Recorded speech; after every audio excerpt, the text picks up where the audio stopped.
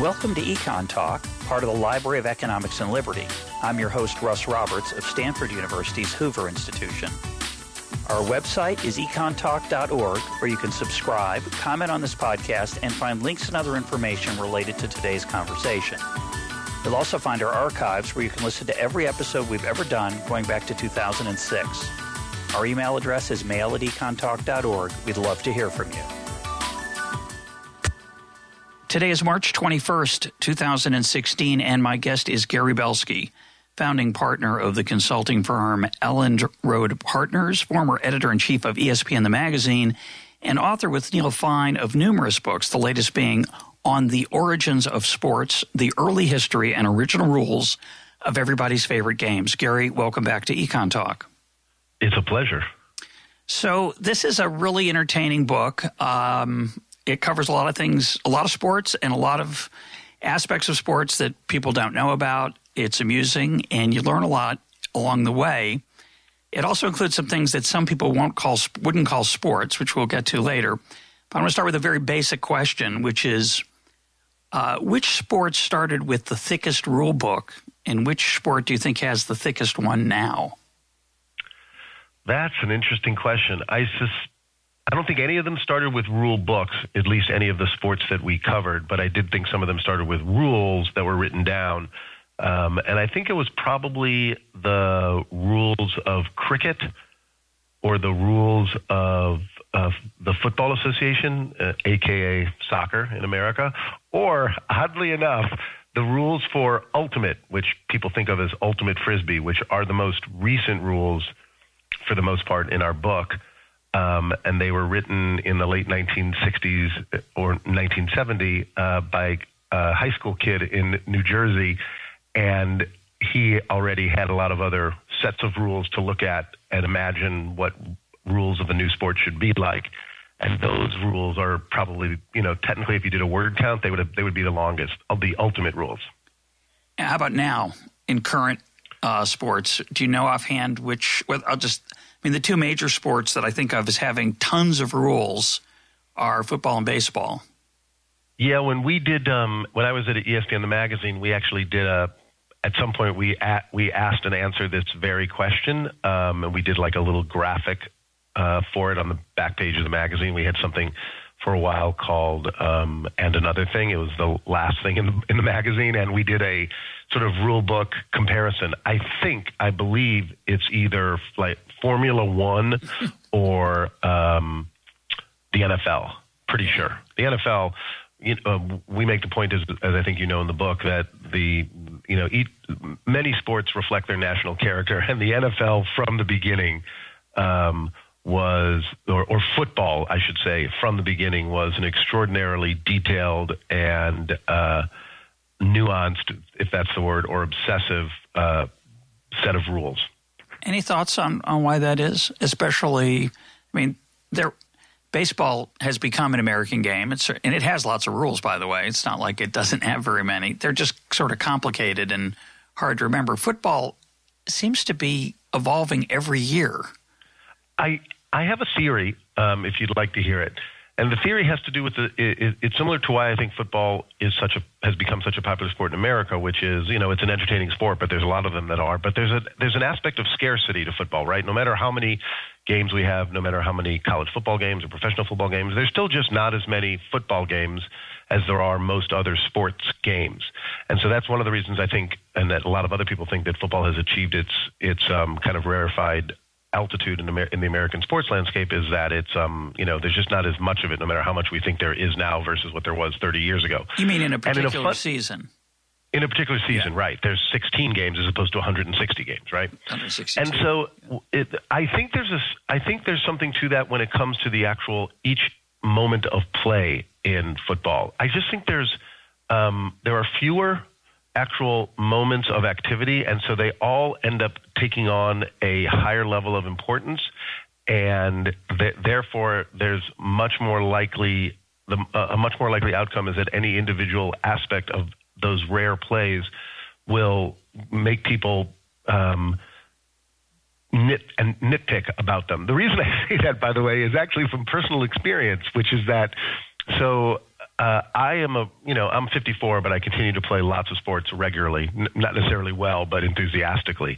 I play regularly softball and basketball and sometimes even hockey and football in a pretty competitive leagues in all those cases. And only in our football leagues do we have the kinds of arguments that if I was watching a videotape of myself, I would be embarrassed to be participating in, where people are arguing about whether or not somebody was out of bounds or whether or not somebody jumped off sides or was there holding or, was there illegal motion or whatever, pass interference, whatever the case may be. And it's astounding to me because I play, by the way, with lots of other grown-ups. And everybody or many of the people who play are prone to this, and in any other aspect of their life and in any other sports that they play, they're not as argumentative. And I think it's because every play in our silly Sunday morning football leagues feels much more significant because they are relative to any given basketball play or baseball at bat, et cetera. I think in general, the reason why football is so argumentative is not because of the violence of the sport, but rather because there are all these start and stop moments, resets essentially, and they all feel like they're more important than, of course, they really are. I guess there's also, the play itself is very distinctive. Now, there's certain things you could call plays in other sports, a pitch in baseball or a possession in basketball, but there's also something a little more concentrated about a football play. It would be as if an outlet pass in basketball could just never be as significant. Whereas in football, of course, as you point out, it is. I want to raise a different question, which is. By the way, you're right, because there's roughly, give or take, about 120 plays in a typical football game, and by any measure, however you measure those other plays in those other sports, possessions or at bats or even pitches, there's countless more. So again, it's the import brought on, the sense of import brought on by scarcity, I think. I don't know. I wonder if there's more to it. I'm struck by the fact,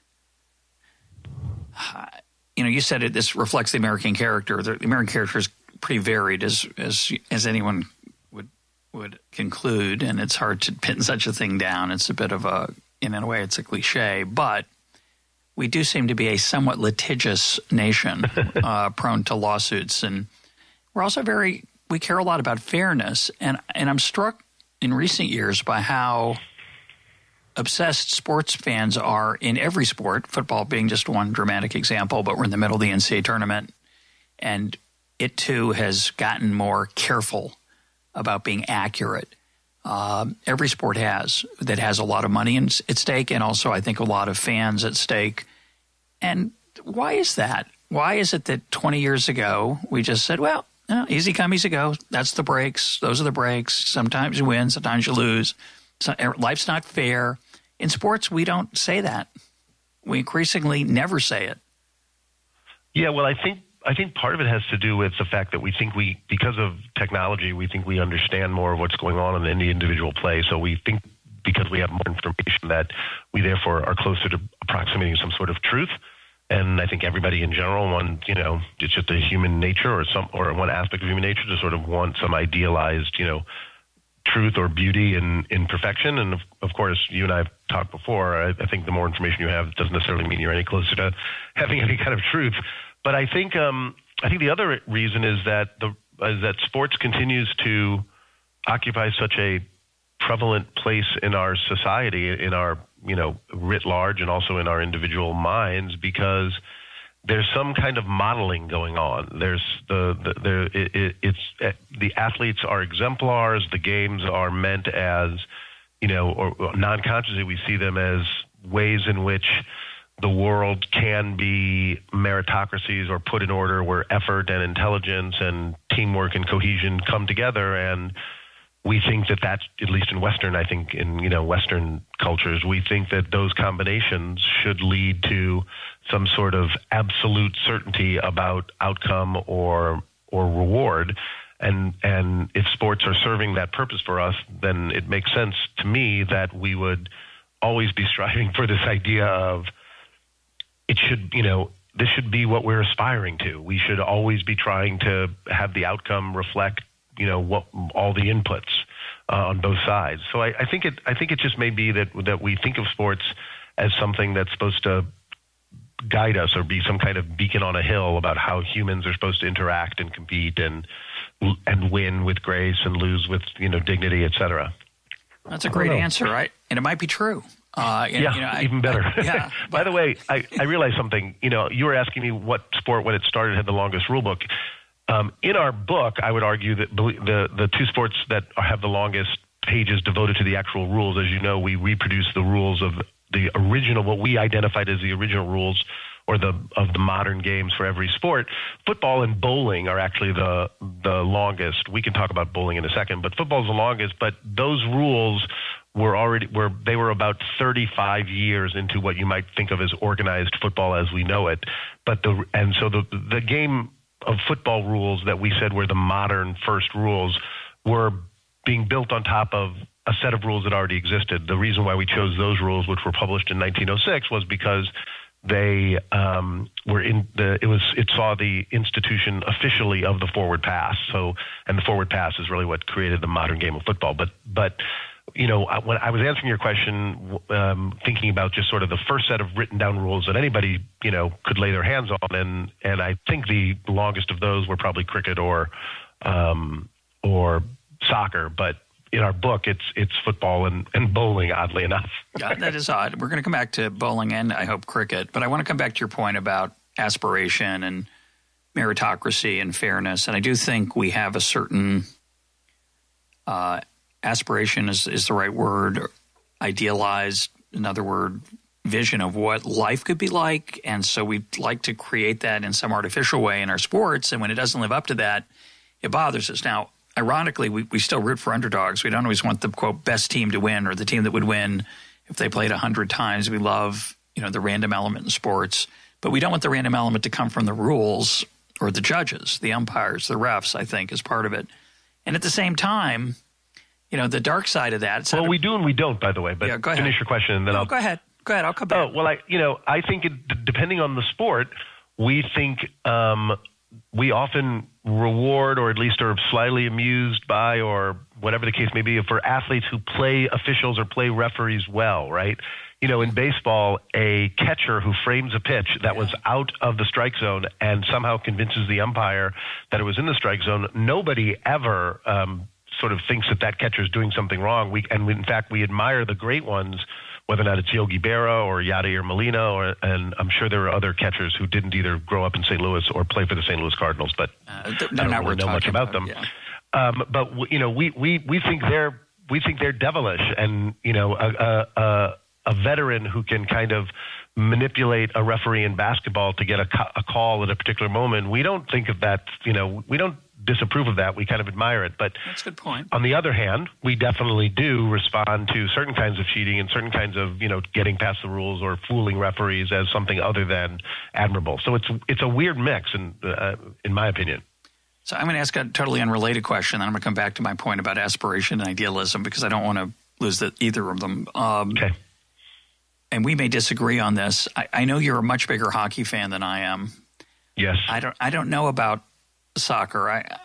I've become an increasingly interested soccer fan over the years. I played soccer in high school. I never played hockey.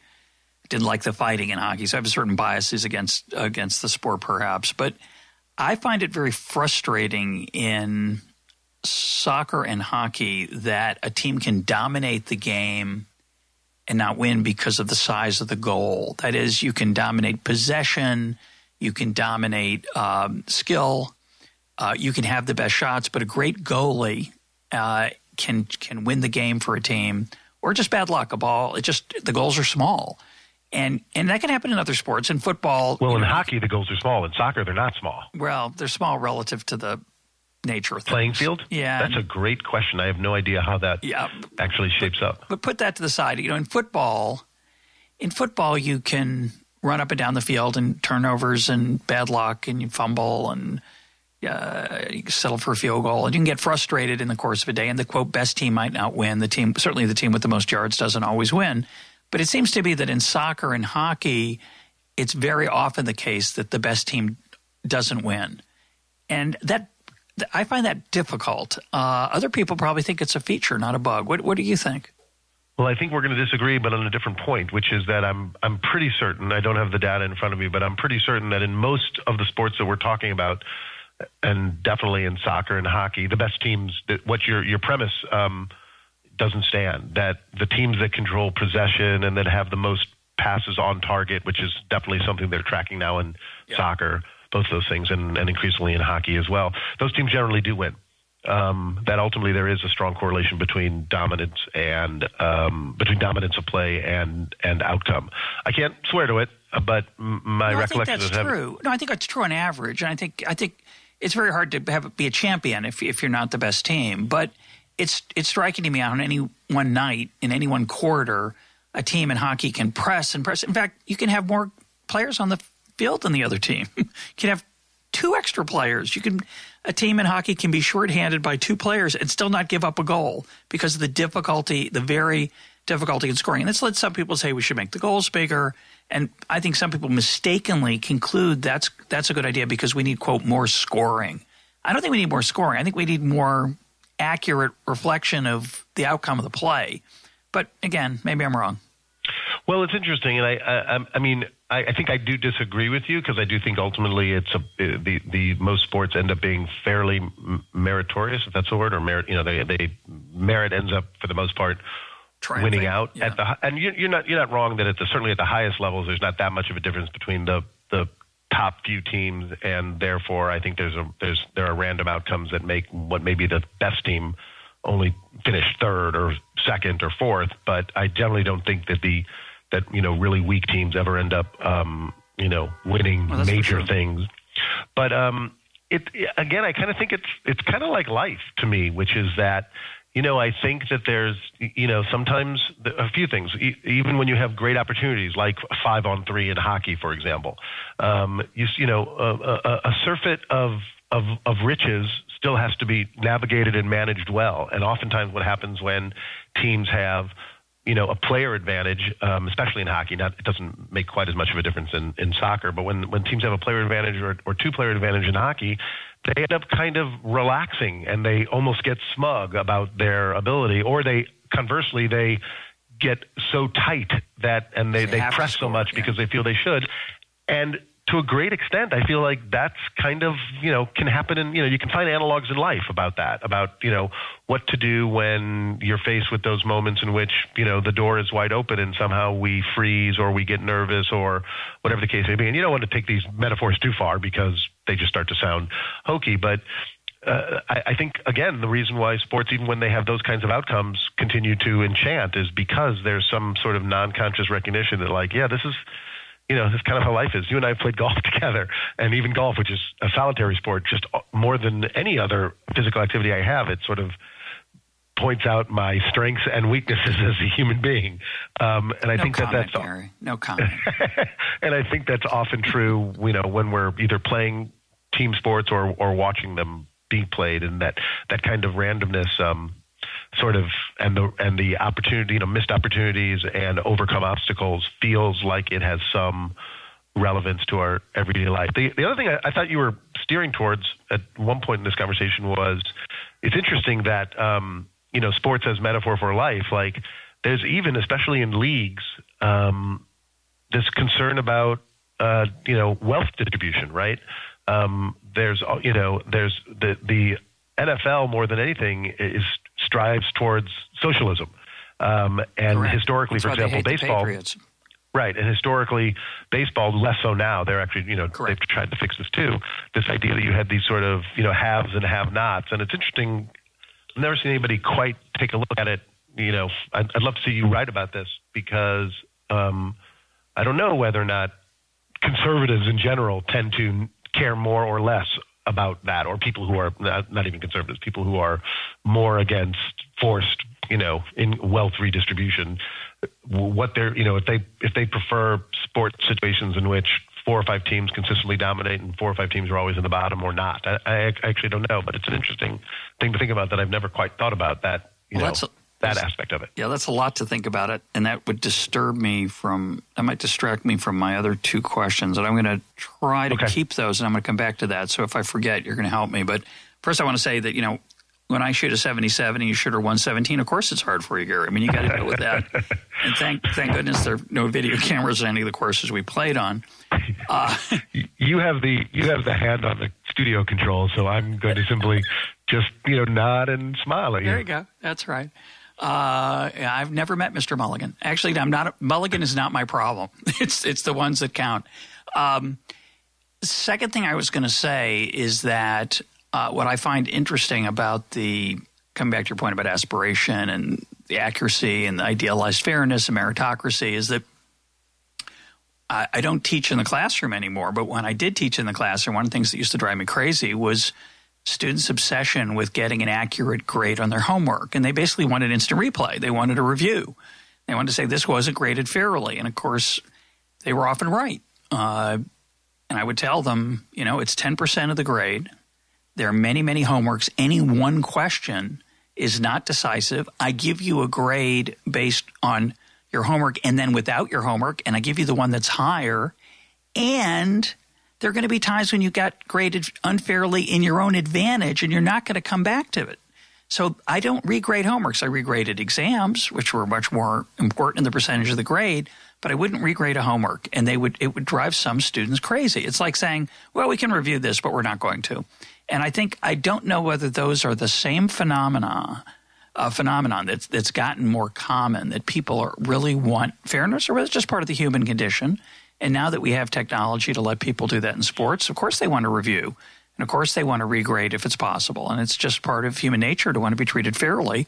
And for me to assure students, hey, look, it's going to turn out fine, don't worry, it's not that comforting. And they weren't comforted, and I understood why. But I also told them if I regraded every homework that people wanted to regrade, I'd spend most of my time regrading homeworks and not much time preparing a lecture. So they're trade-offs. But any thoughts on that? Yeah, a lot of thoughts. As you know, I sometimes teach at NYU. I teach journalism, and so like a lot of aspects of economics, especially the writing aspects of it, there's a lot of it's somewhat of a soft skill, right? And I think this is probably less of a problem. I don't know because I've never taught calculus or physics or biology where I think there are mostly right or wrong answers. But I think in the soft skills, there's a lot of variability based on, who's receiving what you're producing. And I would tell my students all the time, I told them a couple things. One was, so first of all, I think they are of a piece. I think it's about the same thing where people are striving towards some ideal, and independent of kind of competitiveness and anxiety about careers and GPA. I think people are often sort of want to know that they're, approaching some sort of idealized perfection or at least a high level of competency. And I always told my students, it's like there's a lot about this that's similar to your career, which is you could write a story and turn it into an editor or even a group of editors on one day, and they'll receive it as very strong, and on another day they won't. And you sort of have to know how to deal with the consequences of that, and also recognize that good teachers and good editors understand a little bit about their mood, and sometimes they'll stop grading because they know they're in a bad mood, or they'll come back to something, or they will, look at it again. But that's a hard thing it's definitely a hard thing for college students or even graduate students to understand, I think, because increasingly we've convinced ourselves that, with data and technology and, the kind of comparables that the internet can provide, et cetera, that there is some sort of, absolute truth in a college level newspaper story or a college level economics paper or essay, whatever the case may be. And I think that, it's an admirable pursuit, but it doesn't really help students if they don't understand broadly that life gives you variability in response to the very same work product. Yeah. And God, that is such a valuable lesson if you understand that. And also, you were, I'm certain, a much better student than I was. In college, I was, at best, sort of just a solid B student. It's like golf, Gary. It's okay. Go ahead. With a lot of undeveloped potential, I think is how some of my professors would have described it. But it's funny because when I see, when we hire at our firm, and it's, we do a whole bunch of different things, but they're mostly soft skills. Like whenever I see people with perfect GPAs, I don't even really look at GPAs ever. But if it somehow comes up, I find I have less to talk about than, because I can't really ask people what was the thing that was most difficult for them when they have a 4.0, because they've somehow managed to do everything well. And it's, my most valuable lessons or my best stories or the things that are most revealing about myself, if I would be interviewed by somebody for a job, would be the things that I struggled with and how I managed that struggle and, what I did with that and how it affected, my course, my chosen paths, et cetera. So, I like, we named the book On the Origins of Sports as kind of a nod to Charles Darwin. And Darwin, of course, talked a lot about variation of species, right? And variation within species. And that, to me, variation is kind of the interesting thing about life for me. I'm not interested in some sort of, achieving any kind of absolute truth in most of the things that I do, because most of the things that I do are kind of soft and, dependent on so many factors that don't stay the same. I think you're a little bit like me. You're a humanist, but you're also really interested in data and facts and evidence. So it's not like everything's fine no matter what. You do care about reality and truth, but you also are willing to give some credence to the softer side of life, which I do as well. Well, I also think, most of the economics that I know I learned from you, but also, of late, the thing that I find myself repeating most often and actually crediting you is just this idea of, and you definitely see it now more than ever, and you're made aware of it now more than ever because everybody yells everything with such certainty, is just, and this is probably a function of just aging, but just how little we know for sure, and how little, even when we think we know something for sure, there's not even necessarily a high level of confidence that it won't change, at least to some extent, moving forward. And I actually find that kind of beautiful, and it makes me a more sympathetic human being and a more nuanced arguer or rhetorician. But it's a hard thing to communicate to people now because everybody else seems to think, or most people seem to think, that we know more than we ever knew. Yeah, and right. We figured it out. We figured it out. It's easy because we got the data. I want to stick with this question. I don't know if we'll get back to your socialism question, but and redistribution question. But I want to stick with this question of accuracy because you can't help but notice, again, if you're watching the NCAA tournament these days and you see it in football, it's coming in baseball. It's already come in baseball with replay. The amount of time in the game itself that's devoted to trying to figure out what happened. That the game flow is, football is incredible, right? Football has almost no action anyway, right, to start with. And then we add on top of it referee conferences. Something like 9 minutes in an hour. Yeah. But the other sports, basketball's broken up a lot already, increasingly by fouls. But now it's not just fouls. It's fouls and they go courtside. They look at the replay monitor. They're doing this a lot more in professional. They're doing basketball. And at a certain level, you applaud it because you say, well, we want to get it right. At the other level, it's like, gosh, the game is so broken up now. Is there a trade-off there? Is it ever going to be reached, the other side of it? Or people are going to eventually say, where's this going to end? Well, the one thing I will say to that, because I experience it as much as anybody else, but the fact of the matter is that while games are longer now, they're not 10 times longer than they used to be, right? So I think to some extent we experience some of this because these moments, it's the availability heuristic, right? Like the things that stand out the most are the things we sort of think are more common than they are. So as much as football games are longer now than they used to be, or baseball games are longer now than they used to be, they're not 5 times as long. Yeah, they're 20% longer or 15% longer, or, really depending. But I'm making an aesthetic point. It's not about how long the whole episode I get takes. It's, I have to say that I think it depends on my experiences. All these experiences are subjective. Like, I don't mind it in football or in baseball because I'm interested in those sports. I'm interested in these sort of like pivotal moments. Baseball is often right around kind of, did the home run, was it a home run or a double? Was there tag made, et cetera? One of the most amazing things to watch is the whole phantom tag thing on a double play, right? Which is that even now still happens more than you would think. That like as a entire community, there's somehow this like acknowledgement that there's a certain kind of non-tag tag of second base that is okay in baseball, and everybody seems, even though it could be fixed with replay, nobody seems to want to. So I think I think it has to do with kind of like one's level of investment in the nuances of a given sport. What I mean by that is, first of all, there's very little of that in hockey, with the exception of goals.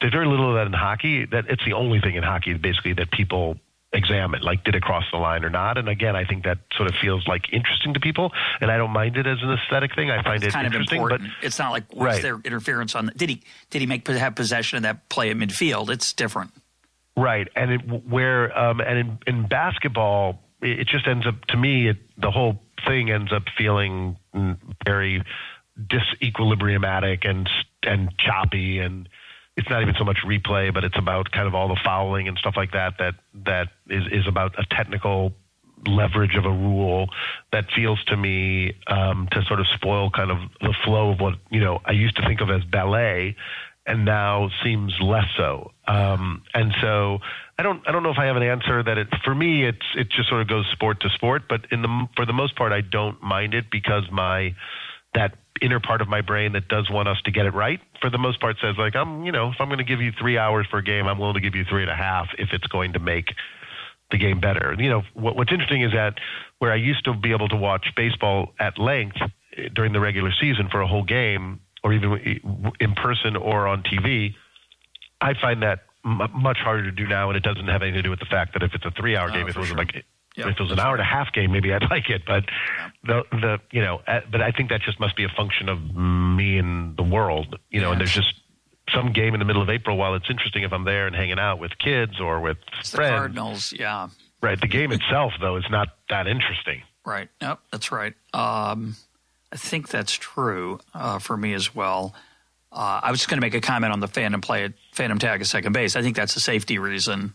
I think, there were a lot of norms in sports. We're going to talk about them in a minute, but one of the norms in sports is that on a double play, you don't have to touch second base with your foot. You just have to get close to it. And I think the reason that norm is maintained, even in the face of replay, is that you don't want a shortstop to be hurt making the pivot or a second baseman. And I think there's no easy way to fix that except to say, well, he's close enough. Well, you could draw a little circle around the base, and then then you'd start having replay questions of then it'd be like football, right? No, and that's 3 seconds. And it's interesting. It's interesting that we don't do that. Yep, that's true. Yeah. If you could change one rule or 2 or 3 in sports, are there any rules that you hate particularly as a sports fan or as a student of the game? Yeah, there's probably I would change one habit and probably 2 rules. And one, I think I know exactly how I would change. The other one, I don't know, but I'm looking for a fix. But the habit I would change is, and I feel like it may come very soon, and if it doesn't, it should, which is we should eliminate helmets from football except during football games themselves.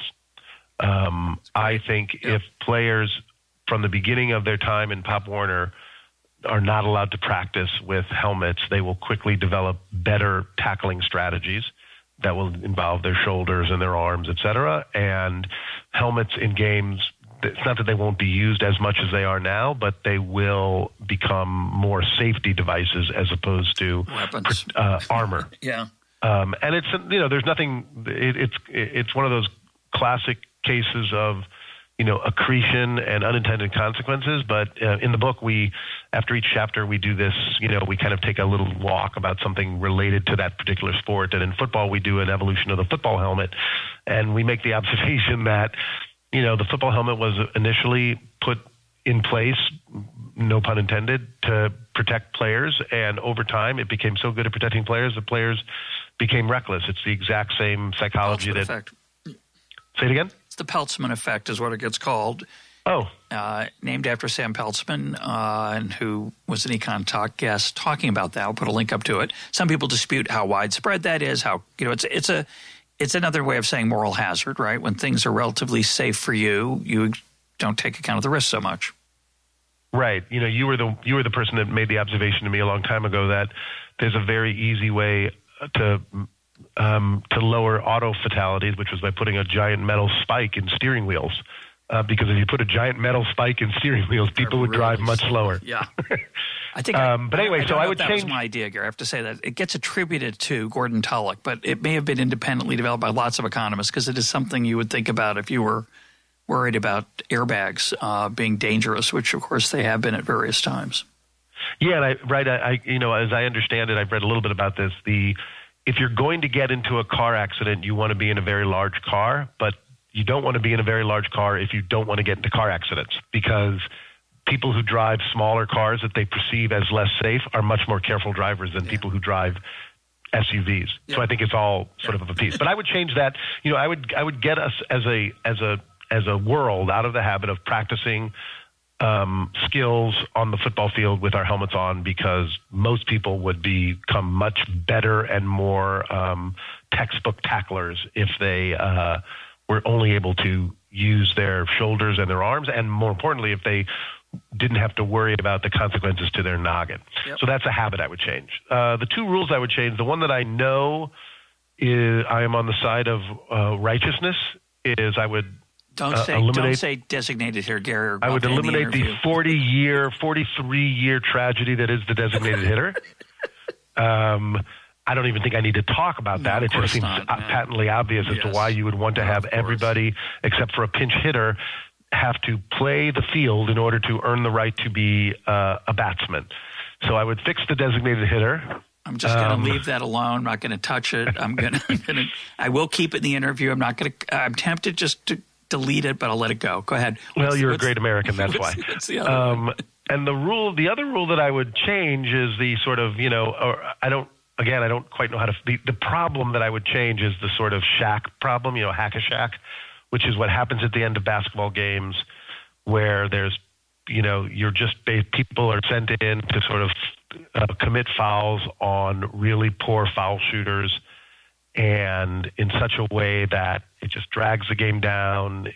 It's meant to leverage a weakness, and that's a perfectly valid exploitation of a weak skill on the part of some players, the fact that they can't seem to shoot free throws nearly as well as they shoot other kinds of shots. But there's something about the way that rule plays out where people are constantly being sent in, lesser players who the coach doesn't care if they foul out, and the game gets, these last 2 minutes of games are often just, stretch out forever and feel like it's almost a different sport. So there's two ways. I would go ahead. Sorry. I would figure out how to change that. I've heard lots of different strategies, but they all have weaknesses to them, so I don't quite know. There's two obvious ways. One, of course, which you're going to love, is you could have a designated foul shooter for a person who's fouled a certain number of times, if up to the discretion of the team, but that would go against your other rules. So we're going to leave that one alone. I guess the second would be that if a particular player had a certain number of fouls against he was fouled a certain number of times, that the consequences could be different than just a foul shot. Right, they could maintain possession. It could be more than more foul shots. It could also be that there's some aspect of how many times somebody is fouled within a particular time frame, or how many times somebody commits a foul within a particular time frame, because we know in basketball that the average person does not commit multiple fouls in a minute, right? Yep. And so there's probably ways to deal with it, and I wouldn't be surprised if there's some sort of, if there's movement on that rule change. Over the next couple of years. What about you? I'm curious. Well, I think listeners don't know Gary as well as I do, but Gary's one of the great question askers of all time. You see, this is the second time he's put himself in the interviewer's chair very effectively. Oh, I'm sorry. No, it's great. It's awesome. I'd have to say it's interesting. There's certain – I was reading an article by Bill James, who I'd love to have as a guest on EconTalk sometime. I can't get a hold of him, but if anybody knows him, please let him know I'm interested. But Bill James, who I have a lot of respect for, recently wrote an article which just kind of shocked me, that his suggested rule change, if he could change one thing, would be to get rid of the balk, B-A-L-K, the balk in baseball. And I thought, well, that's a weird thing. There hardly ever have any. But, of course, the reason we hardly ever have any is that you avoid it. And the whole idea, he has a lovely essay I'll put a link up to where he explains the consequences of the balk rule and slowing down baseball. And, you can't deceive the runner. Of course, we allow that kind of deception constantly in other areas of sports and even in baseball. It just that was a very creative and interesting idea. I don't know what else I'd care about. I guess I'd maybe make the DH mandatory at the National? No, I'm just kidding. Let's move to some of the well, I want to say one more thing about rules, and then I want to come to some of the aspects of the book that I want to make sure we talk about. But this week, or week and a half or so, Bryce Harper of the Washington Nationals had a controversial statement or interview about that baseball's too stodgy. It needs to people need to be able to express themselves more. We're a boring sport.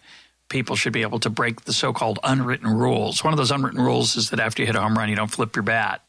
Of course, that rule gets broken now and then, and as a result, sometimes the player who breaks it gets the ball thrown at his head.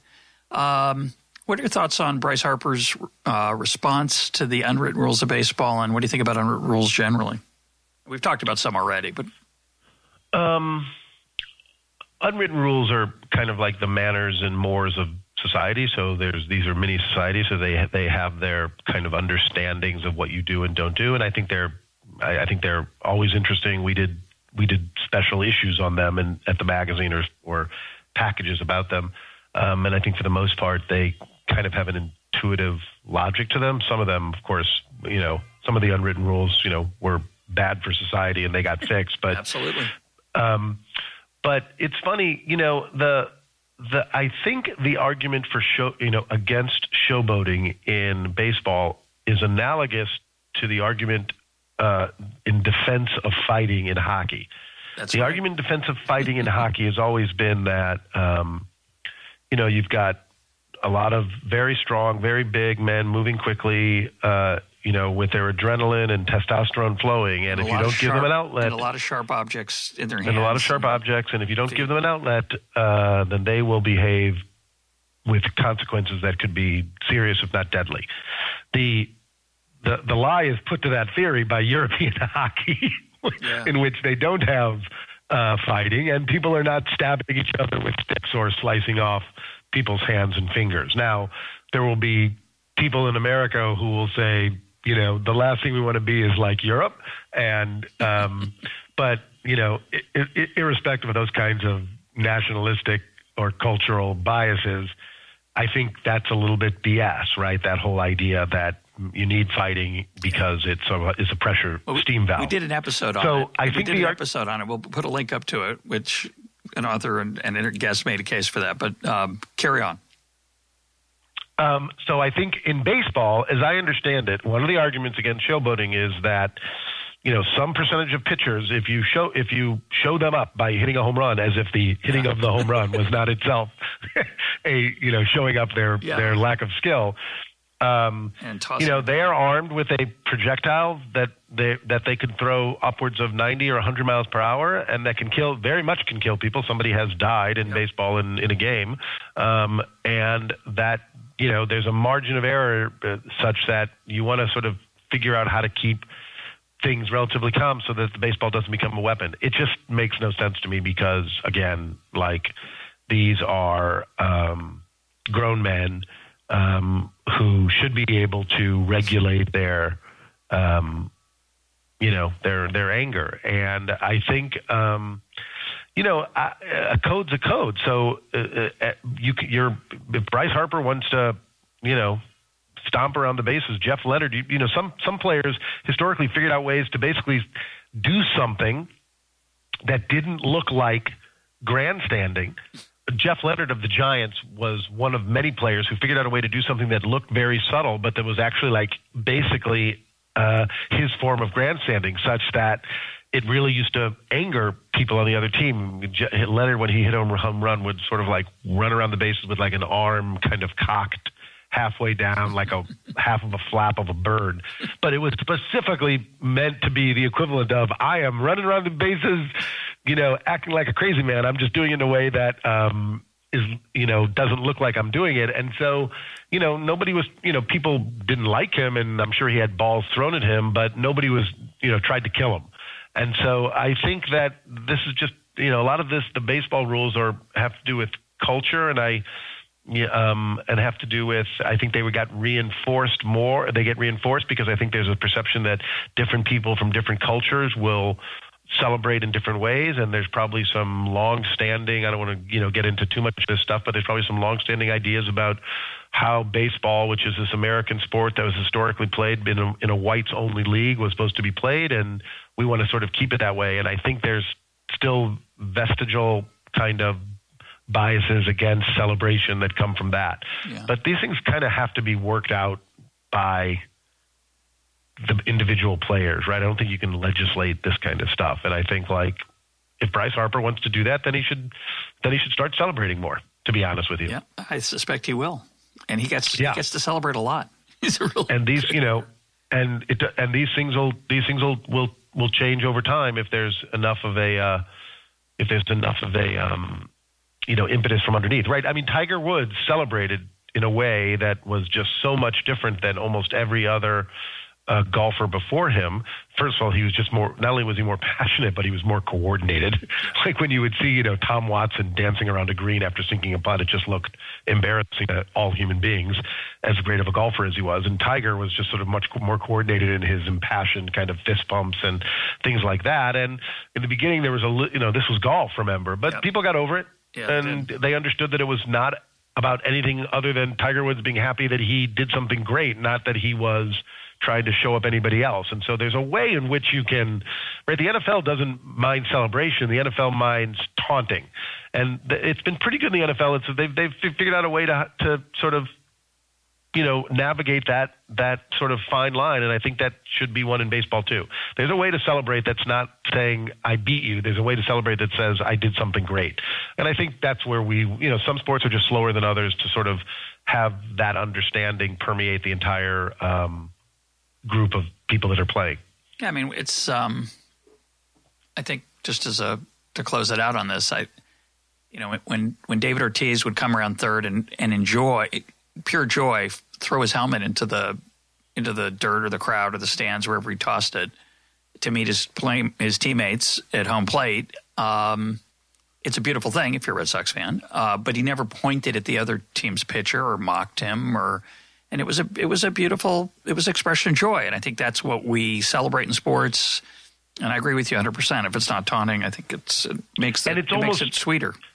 And it's almost always easily discernible what somebody's doing, right? I mean, I know that from my own athletic pursuits. I know it from watching my friends and watching professional sports. Like 95% of the time, whether or not somebody's celebrating or taunting. And I do think, by the way, that taunting is actually something to remove because, again, if the idea of sports is an analogy or a metaphor for how, we should be as individuals and how societies or communities should work, there's something very meritorious in the idea. It's fine to celebrate and to even crow or signal dominance with one's own greatness, but it's another thing and not a healthy thing to make other people feel bad about their weakness or their loss, right? Even in war, we have an entire kind of set of rules, written or unwritten, about how, what losers are supposed to do or how we're supposed to treat people who lose, prisoners of war, et cetera. Right. Like we have decided that there's, that we can have victory celebrations in liberated cities, but we don't murder our POWs, or we're meant not to be, just because they're weak and we've captured them. And there's a spectrum of all different kinds of things that are about that. And so there's no reason sports can't have that nuance, brought into these kinds of things, I think. No, and I think it reminds me, as we think about taunting versus celebrating, that sports is almost always a zero-sum game. And a recent listener, I apologize, I can't remember the listener's name, but asked me the question, I think it was on Twitter, whether our ideas of economic competition have been poisoned by sports competition. So in sports competition, for every winner, there has to be a loser. It's not always true in economics. Both people can gain from trade, for example, often almost always do.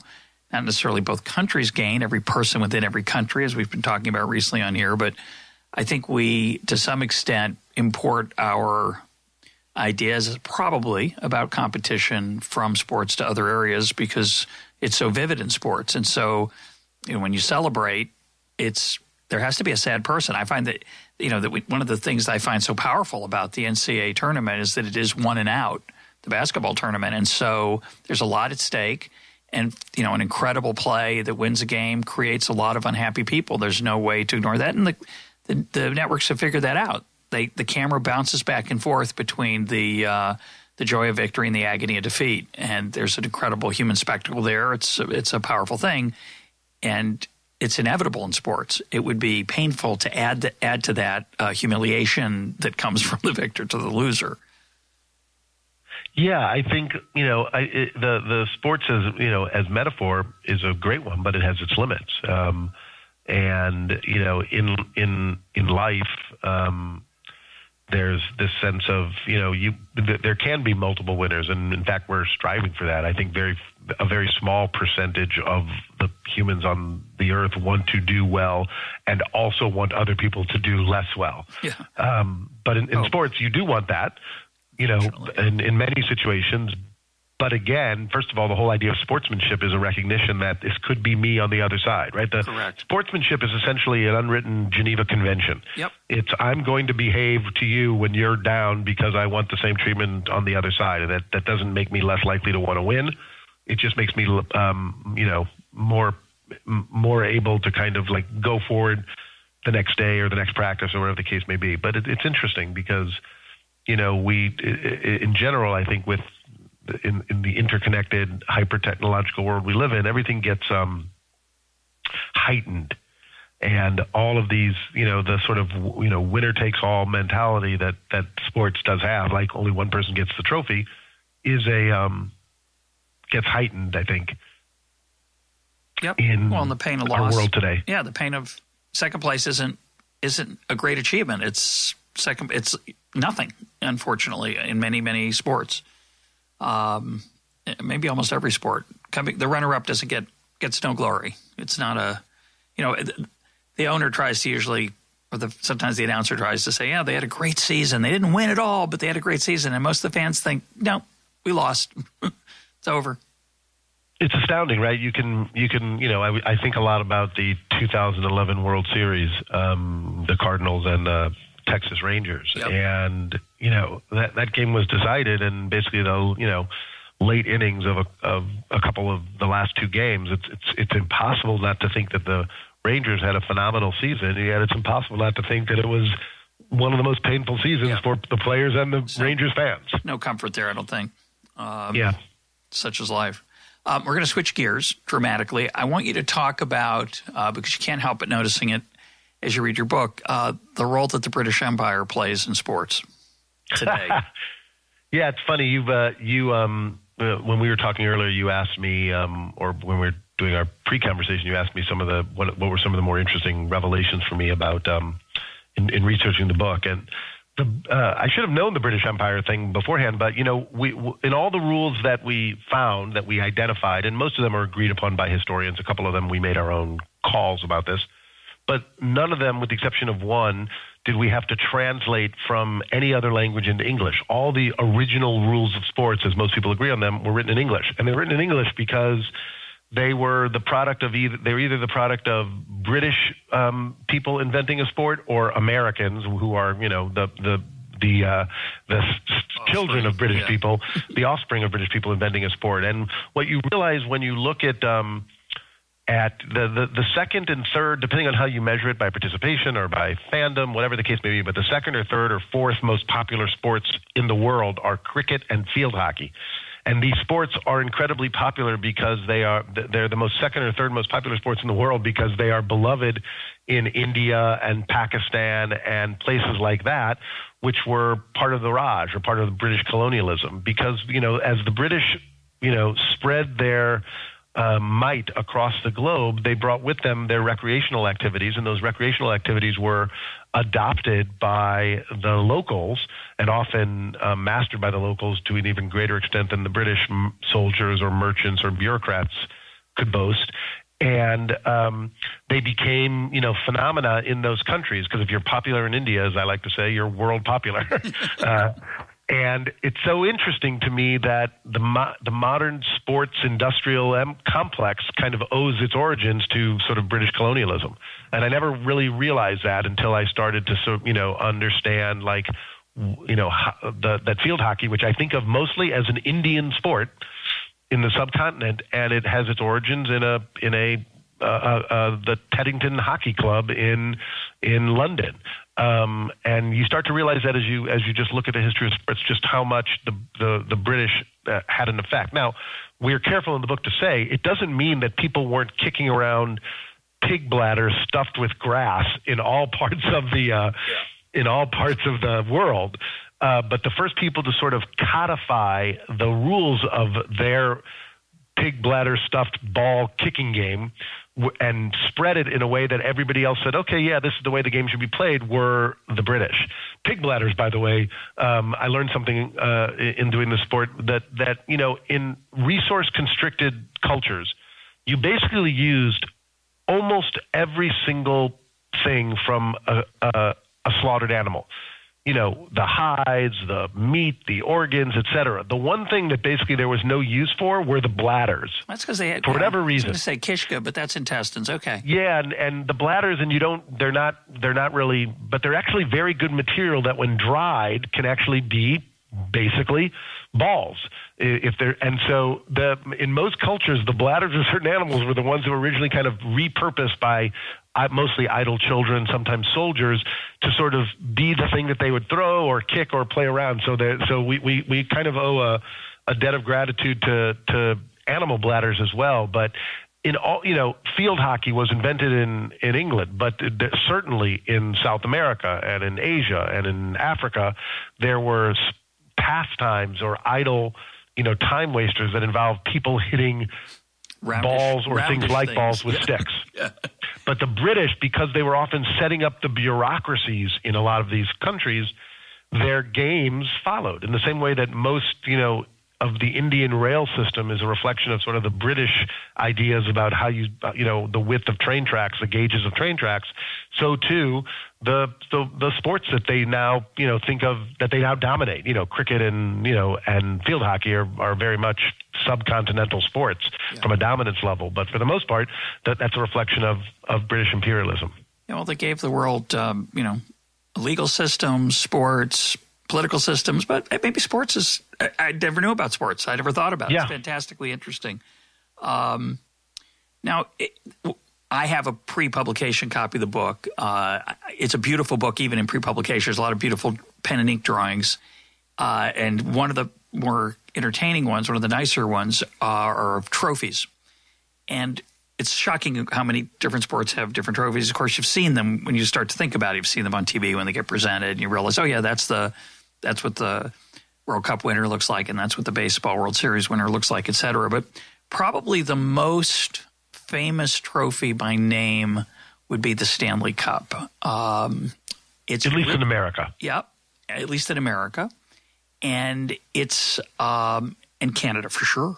Sure. But there are a few things that are interesting about the Stanley Cup that I didn't know about. One thing I did know is that it's really big. I knew that. It's also, I think, doesn't every player on the winning team get to have it for a day? Is there? Yes. Every player on the winning team gets to take the cup for a day. In the old days, I think they would actually just give it to them and then they, please bring it back tomorrow. Now you have it for a day, but you are accompanied by a steward for the National Hockey League or for the Hockey Hall of Fame. Actually, there's actually somebody who's with you, so you can't just take it by yourself. As far as I understand, there's always somebody who's with you, and there's shockingly few rules about what you can do with it. People have baptized babies in the Stanley Cup. They drink out of it. They do all sorts of things in it. And it has gone to obviously many places in rural Canada where some guy will have won the Stanley Cup and then bring it back to the pond rink where he grew up in Red Deer, Alberta. It's extraordinary. I've actually, it is a big trophy, but it's not as big as it could be. So the trophy basically has these sort of bands around it, and each band is made up of, the trophy narrows, but the bottom band probably has 12 kind of rectangular pieces of metal that have the names of the players of a particular year that won the cup and etched on it. And the bands, but as people, as the years move on, the bands are removed. So if you took the Stanley Cup right now, you wouldn't see the names of teams that won in the 20s. Like those are stored in the Hockey Hall of Fame because you can't fit them all, at this point on the cup, but they exist. They exist somewhere. There's an aspect to the cup that's kind of, it's modular, if that makes any sense. But it's a fascinating trophy. That when I was at ESPN, they brought it to the magazine's offices, and you would have, these were pretty hardened, whatever that means, sports journalists, and everybody was crowding around it as if it was the cutest baby ever born from Prince William and Judy Garland. Like it was, you couldn't imagine the level of interest in this trophy, and they let us touch it and lift it up. It's very heavy, like it's heavier than you would think. Yeah. And I'm sorry. Oh, go ahead.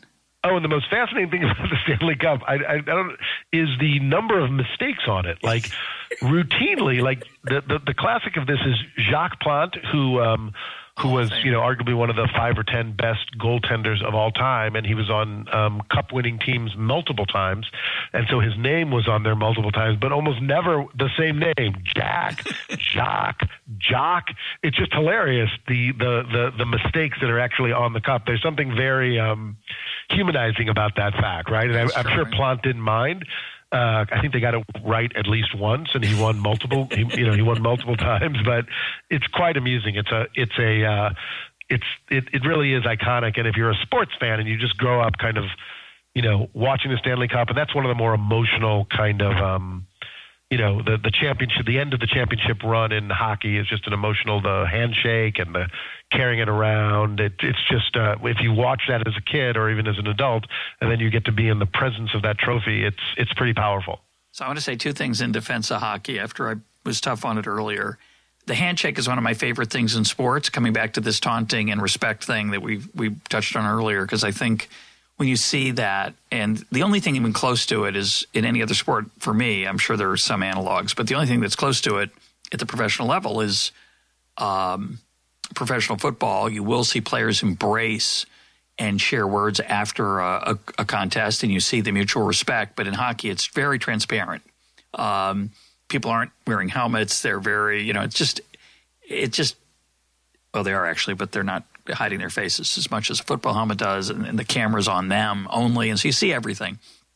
So I find that very beautiful, especially when the goalies embrace, because goalie is such a lonely position, and as we've talked about earlier, so much rides on it, and there's got to be an incredible camaraderie between two goalies, and you get to see a little taste of that. That's one thing. The second thing is, it's a gorgeous thing. There's really, again, nothing quite like it in any other sport, where the players take turns skating around the rink with holding the trophy aloft, the Stanley Cup. And I'm always thinking, I couldn't even skate around the rink, let alone carry a really heavy trophy. Has it ever been dropped during that? And you're exhausted. You've just gone through this brutal thing, and you just told me it's heavy. Has anyone ever dropped it? Has anything bad ever happened to it when it was on vacation with those players? Not as far as we can find out. We found no record of it being dropped. It strikes me that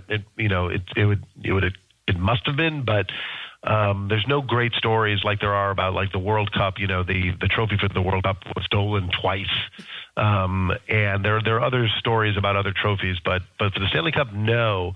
I would suggest to you, by the way, that you're right. I think it's the most powerful sort of kind of loitering that happens after the Stanley Cup is won. But also in the World Cup and now increasingly in other soccer championships, there's like that exchange jerseys that the players do that sort of feels also like a lot of just a sign of respect. Like I'm gonna want to remember this for the rest of my life. I want to so everybody kind of giving each other like sort of souvenirs. Yeah, it's beautiful. So that's also kind of, I think, a beautiful tradition. It's probably, it's easiest in soccer than it would be in football. Here are my shoulder pads. Yeah, it's a little trickier. Well, we're out of time, but is there anything you learned in writing this book that sticks out, that's a favorite, either fact or insight that we didn't talk about? There's probably two. One that actually made it into the book, and one that didn't because it didn't sort of fit. The one that made it into the book was how much tennis owes its existence in modern form to the invention of the lawnmower. Yeah. Because the sport of tennis or some similar sport had been played by European royalty indoors in courts since the 1400s, but it was basically a sport that was not even known to commoners for the most part. And in the 1830s or 1840s, there was a patent for the lawnmower that sort of changed British backyards. It basically turned backyards into play areas. And the first game that became very popular was croquet. It was popular for quite a while, but then basically in the 1860s and 1870s, the second generation of sort of young adults who were looking for things to do to socialize, athletically, they grew bored. Millennials. They grew bored. They grew bored of croquet, and they basically stopped going to these clubs. And there was a guy who knew about the game of tennis, that old game, and so he basically commercialized it, put it into a box set with like a diagram for the court and rackets and tennis balls and instructions, and sold it at department stores. And it became a giant hit. And those rules in that box set are basically, for the most part, the rules, that launched modern tennis. And the interesting fact about that is that the proof that I'm telling the truth is that if you actually, go to the website for the most famous tennis tournament in the world, which is Wimbledon, it is played at the All England Lawn Tennis and Croquet Club. Oh, yeah. And in the old days, it used to be known as the All England Croquet and Lawn Tennis Club, actually. And I just said that to sort of, I don't know, I found that just delightful. And the fact that it didn't make it in because it didn't work into the way we structured the book. We give a little bit of a history for each sport, and then we take the rules and we annotate them and kind of give them a Talmudic sort of treatment about this is what they meant back then, and this is how the rules evolved. But in John Thorne brings up the great baseball historian brings up this great fact, which is I love this, which is this is true about all gambling. That was definitely true about gambling having to do with baseball. In the early days of baseball, gambling was a big deal, as it was in the early days of cricket. People were often much more interested in the sport as a gambling vehicle than they were in just watching it. But there used to be these in the stands. There was all the gamblers would sit together in what was called a gambling pool, and they would make wagers about different at bats or different outcomes. And eventually, the powers that be in baseball kicked them out of the stands, and they would go hang out somewhere else together and send runners back and forth to the field. And where they hung out were billiards parlors, where lots of gamblers tended to hang out. And eventually those billiards parlors became known for the gambling pools that used to hang out there. And so they became known as pool parlors, which is why we call billiards pool. Just, billiards became known as pool because that's where gambling pools used to hang out. For me, that was just hilarious. I never knew that history. Very cool. And I can't help but think of Trouble, and the Music Man, Harold Hill. And that's the beauty of you. It starts with D and it rhymes with D. Anyway. My guest today has been Gary Belsky. His book is On the Origins of Sports. Gary, thanks for being part of EconTalk. My pleasure.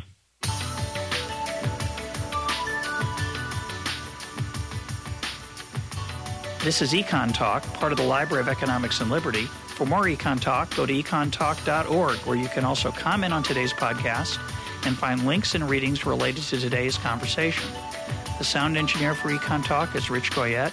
I'm your host, Russ Roberts. Thanks for listening. Talk to you on Monday.